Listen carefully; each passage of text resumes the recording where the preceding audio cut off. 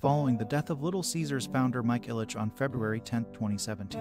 One customer was reported as saying, "We lost a nice guy, didn't we? Because he did many things quietly.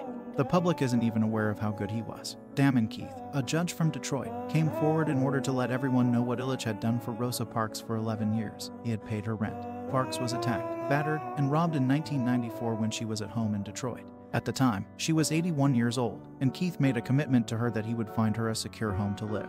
Illitch contacted him and offered to pay her rent as long as he got in touch with him first. And he did, up until her passing in 2005.